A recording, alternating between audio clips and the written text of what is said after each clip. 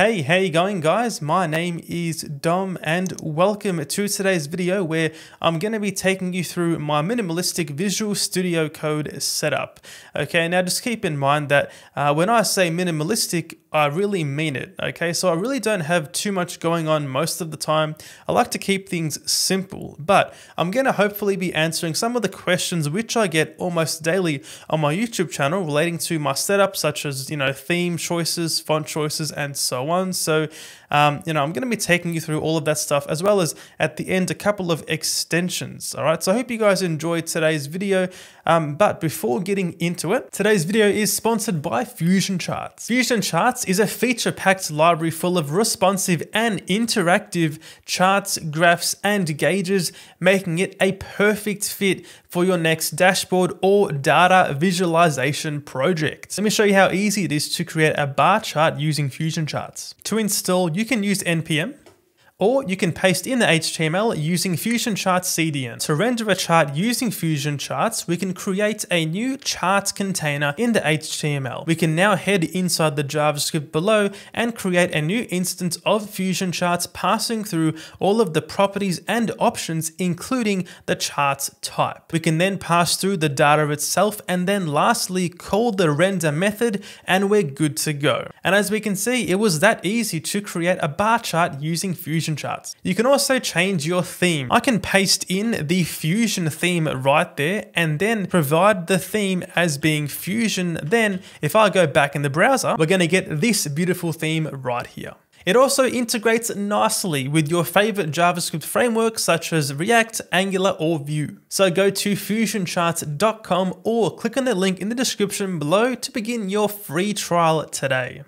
Okay, so starting us off here, I'm going to be taking you through my favorite themes. Okay, so right here, I do like to use this theme called Andromeda in my personal projects or when I'm not doing dcode. So right here, as we can see, it's a fairly nice looking theme. It's got bright colors and it also supports italics. So of course, I'm going to be liking that. Next up, we've got a theme called Min Theme. So this theme here comes in two different varieties. We have dark and light. And I actually use this theme here in some of my earlier videos. I think between 2019 and 2020, I actually used this theme here, and I think a lot of you guys do enjoy this theme because I got quite a few comments about it. I still use this, semi-regularly when I want to mix it up a little bit, and such a nice theme with really simple colors and a dark background. So that's also a really nice theme there. And lastly, we have, of course, the dcode theme. So I'm actually not just putting this in here because it's my theme.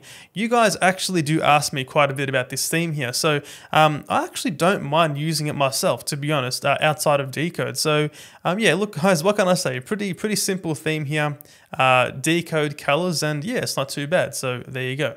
Okay, so next category here is my choice of fonts. All right, now I do like to rotate between 3 or 4 different fonts. Now I'm going to be showing you 3 in today's video.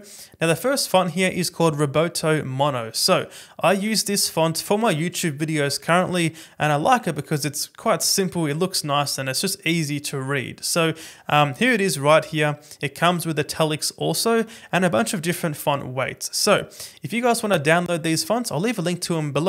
But you just go to fonts.google.com to access Google Fonts, and then you can just hit the download family button here once you're on your fonts to, of course, download that font family, and then you can use them inside VS Code. So there's the first font there, Roboto Mono. The next font I like to use is Inconsolata for the same reasons as Roboto Mono. It looks simple, it's easy to read, and it looks nice. I like looking at the fonts. I think, when you're coding, half of coding, or not half of coding, but quite a bit of the experience of, software development is the beauty of your code. So if you have a nice font, it does definitely help with that aesthetic. So that is the next font here, Inconsolata. The last font here is Cascadia Code. So this font here has sort of come up in the past year or two, I would say, in popularity, and it's just a really nice looking font. So I use use this font for my personal projects, and it really is that simple, guys. I just like the way it looks, and it comes with italics also and cursive, so that's a really nice bonus. And you can download this one by going to github.com, go to Cascadia Code Repository, go to the releases section on this side here, and simply download it inside a zip file or a tar.gz, whatever you want to do, but that is the last font right there. Okay, so next up, I'm going to be showing you my favorite icon theme. It is called Material Icon Theme. All right, now I like this one because it just looks nice. Okay, that's just my personal opinion, obviously.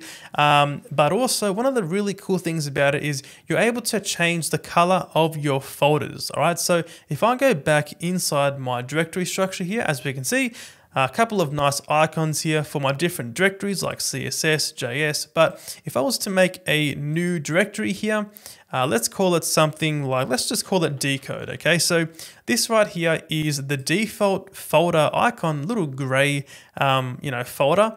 Now I can actually go F1 here and I can say material icons, and I can change the folder color. So if I press enter here, we can choose all these different colors for the icon. So for example, I can say something like red, and it's going to change that dcode to now be a red icon. You can also specify a custom color. So I can go inside here and I can do custom color and make it my hex code 009578. That is the decode green. So I press enter and we get that nice decode green right there as my folder icon color. So really nice touch to this icon library. And of course, like I said earlier, it just looks really nice. Now, one extra small thing which I like to do is change my window zoom level. All right, so if you go into your settings by using Control and then comma, you can do a search here for window zoom level. All right, so with this setting right here, I like to make it negative 0.25 when I'm not recording YouTube videos. Okay, so if I make it negative 0.25 now, it's going to get really tiny, but what I find is at this zoom level, I actually prefer the look of the font in the sidebar and the title bar and the tab menu and so on. So at a slightly smaller zoom level, you're going to get a slightly smaller font size, and like I said, I just like the look of it a little bit more. You're also going to save a little bit of space. So let me know what you guys think about changing this zoom level here and if you guys like it, but that's a small thing I do like to do. The next part of my VS Code setup is going to be user snippets. All right, now I've got a whole video dedicated to this feature here, but trust me guys, if you haven't used user snippets, you definitely want to pay attention to this part of the video, because this stuff here I use on a daily basis and increases my productivity by a ridiculous amount. Okay, so basically they're just shortcuts for writing out blocks of code. For example, I've got 2 user snippets here for my JavaScript. So now we have query selector and add event listener, and I got my prefixes defined. So this just means that if I go inside my JavaScript file, I can type out something like AEL for my add event listener snippet. If I press enter, we get the entire code right there so fast, right? So now I can say something like my button as my event target. I can use the tab to go straight into the drop down menu here for my event type. I can just say something like change, just like that. Press tab again, and we go inside the function body. So this right here is super useful. Like I said, I've got a whole video dedicated to that if you want to check it out and find out a little bit more about user snippets. Okay, so now we're going to move on to my favorite extensions. All right, so the first one here is Git Lens. Okay, so I use this primarily for work, but also for collaborative projects, open source, things like that. And look, basically, this is going to integrate more with Git inside the text editor. So one of the most useful features of this here is if I go back to this repository here. So this right here is actually my my code, which I pulled down from my single page application project video. So as we can see here, if I go to a line, for example, line 4, we've got here the commit, which added this line or recently modified this line. And you can do things like view the commit on GitHub or whatever system you're using. You can also see the date. You can go into the sidebar here and you can view the file history. There's quite a few things you can do with Git Lens, and just really, adds to the whole Git integration as part of VS Code. So I do really enjoy using Git Lens. The next extension here is called Bookmarks. So it's a really simple extension, but it's going to save you lots of time. Now this extension, as the name suggests, it's going to let you bookmark lines of code. All right. So if I go back to my server.js here, and I just hit Control-Alt-K, it's going to add a bookmark to that line right there. All right. So now if I go into, my sidebar here, actually, if I go down to my bookmark section, we can see all of the bookmarks which I currently have active. All right. Now you can easily, hop between your bookmarks here. If I open up a new file, let's go to something like, my static CSS file here.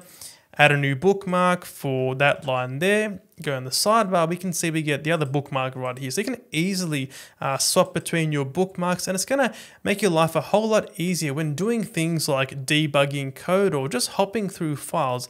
It's going to hopefully help you guys out. So that is the second extension right there, which I do quite enjoy using. The next extension here is called To Do Highlight. All right, so this extension right here is also really simple but effective. Now, you guys, I'm sure, have probably seen in code bases before something called a to-do. So if I go back to my JS file here, I've got this to-do which says add auth middleware at the top of my file here. Now, as we can see, the to-do section is highlighted with a yellow background. So that right there is the extension. It allows you to easily see all of the to-dos inside your file. It also works for things like fix me here and other annotations. So like I said, guys, this right here is really simple, but it's going to really help you out and identify those to-dos. And the last extension is called Excel Viewer.